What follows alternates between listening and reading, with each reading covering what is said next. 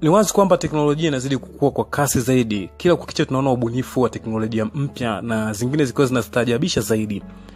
Kama teknolojia hii ambayo inatumika kutengeneza kopi ya binadamu halisi. Yaani kopi ya binadamu halisi. Kwa mfano wewe hapo inatengenezwa kopi yako ambayo inafanana na wewe kila kitu na inafanya kazi kama unavyofanya kazi. Teknolojia hii inatambulika kama replica human cloning, ambayo ni teknolojia ya ajabu na inayostaajabisha zaidi. Na hisi hujawahi kusikia kitu kama hiki. Basi ungana nami uweze kufahamu zaidi. Mimi ni Abdalla Magana. Ungana nami mwanzo mpaka mwisho upate kufahamu kuhusiana na teknolojia hii ya human cloning ambayo inatumika katika uzalishaji wa kopi za watu mbalimbali. Hebu tuifahamu teknolojia hii ya replica human cloning. Teknolojia hii kama nilivyosema ni teknolojia ambayo inatumika kutoa kopi au nakala ya mtu halisi. Na teknolojia hii inasemekana kuwa inatumika na vikundi vya siri kama Illuminati au Freemason katika kutengeneza kopi za watu fake. Na teknolojia hii inasemekana kuwa inachukua muda mfupi kukamilika. Na replica ya kwanza kabisa ilifanyika mwaka 1979 ambayo inadaiwa kuwa ya bilionea Marx. Jinsi teknolojia hii inavyofanya kazi ni hivi. Kwanza teknolojia hii inatumika kwa kila mtu yeyote yule, awe ni hai au amekufa.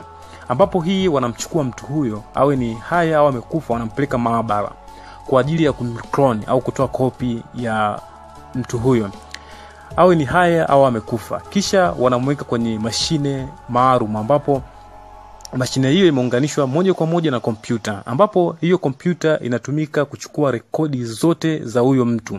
Mfano urefu, unene, size ya kila kiungo, muonekano na kumbukumbu zote kupitia ubongo. Kisha wanazihifadhi kwenye kompyuta. Kisha baadaye wanamfanyia replication kupitia rekodi zake zote, ambapo atatengenezwa mfano wa mtu kama yeye kupitia mashine. Lakini huyo mtu mpya mwanzoni anakuwa kama toy tu, hafanyi chochote. Baada ya hapo wanachukua seli, tissue na genes DNA za yule halisi, kisha wanamwekea yule copy. Then wanamweka kwenye zile cloning tank ambazo zinakuwa na material yote yanayompa uhai, ikiwemo soul insulation. Wanampa kumbukumbu za yule wa mwanzo ambazo walizokuwa wamezihifadhi kwenye kompyuta. Inasemekana teknolojia hii ya replica clone imetumika kwa watu kama Eminem, Taylor Swift, Beyonce, Miley Cyrus, Hillary Clinton, The Game, Dr. Drake, Britney Spears, Ghostman na wengine wengi. Sasa tuziangalie aina za teknolojia hii ya human cloning. Kuna aina mbili za teknolojia hii ya human cloning. Aina ya kwanza inaitwa reproductive human cloning na aina ya pili inaitwa robotic human cloning.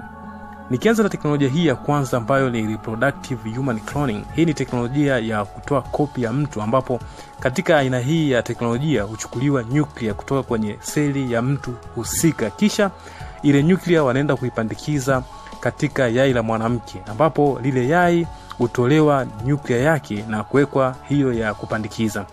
Wakishafanya hivyo, ndipo baada ya kipindi fulani lile yai litakuwa na kujitengeneza na kuwa embryo, ambapo sasa hiyo embryo au kijusi kikisha jitengeneza wanakichukua na kukiweka kwenye matenki maalum, ambayo matenki haya yanakuwa ni mfano wa mfumo wa uzazi wa mwanamke, yani placenta.